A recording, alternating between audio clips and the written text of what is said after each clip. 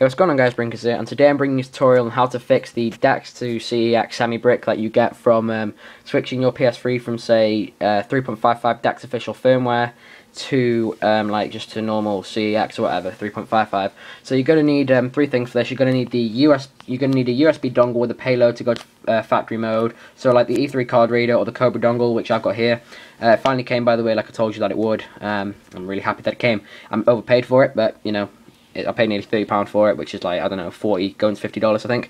But anyway, then here you've got just a USB pen formatted to FAT32. You just want to format it, back all your files up, format it to FAT32, and yeah, that's what you need to do with that. And you're also going to need a firmware that's going to be in a file that I put in the description as well. So just download the file in the description, and I'm going to head over to my computer now to show you what you need to do.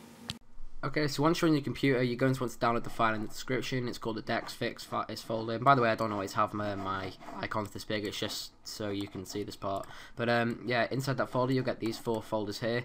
And what you're going to want to do is you want to drag this lv2diag.self into here, the number 1. And you're going to want to rename it.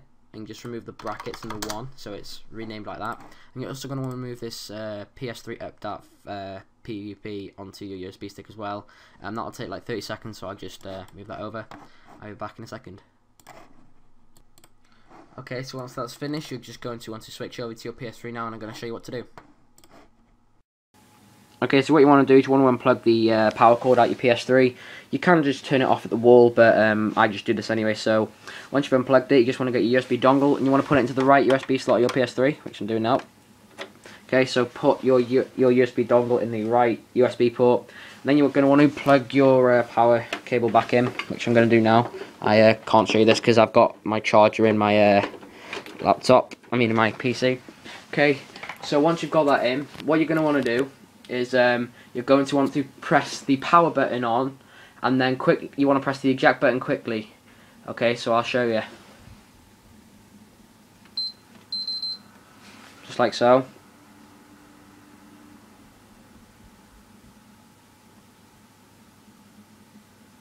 As you can see, it goes red and then blue.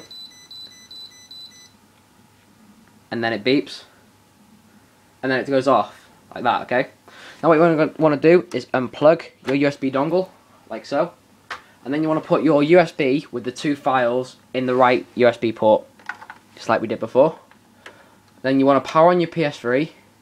And then what you want to do is just want to power on your PS3. And if all went well, you should see the PS3 reading the stuff in the USB pen and the hard drive of your PS3.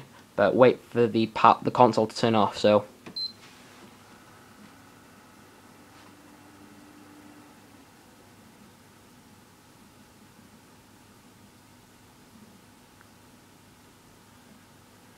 You can hear your hard drive if you listen closely.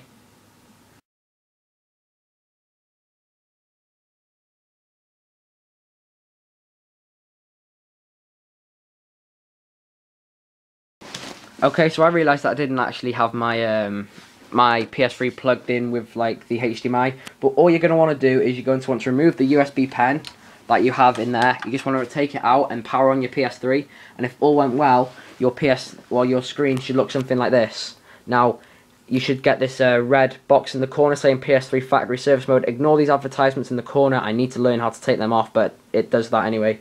But yeah, as you can see, it says that your PS3 is inside factory mode. So all you're going to want to do is power off your PS3. And now all we're going to want to do is go over to our PC again. Okay, so what we're going to do is we're going to plug back in our USB stick into our PS3, like so. Into our computer, sorry. And oh yeah, and if all went well, you should see this update underscore log in your file here. But all we're going to do is we're going to delete all the files in your USB stick, and you're going to want to move this LV2 diag, the number 2 into your USB stick, and delete the brackets in the 2. And we're going to switch back over to my PS3 now to show you what we need to do again. Okay, for the final part of the tutorial, once you've got that file on your USB stick, you're going to want to plug it in the right slot of your your PS3 again, in the right USB port. And then once you've done that, you want to power on your PS3, and the console will automatically power itself back off in a second.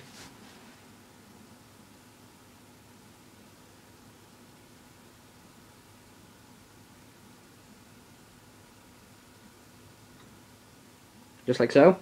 And then if we power our PS3 back on, our console will be fully unbricked. If we look,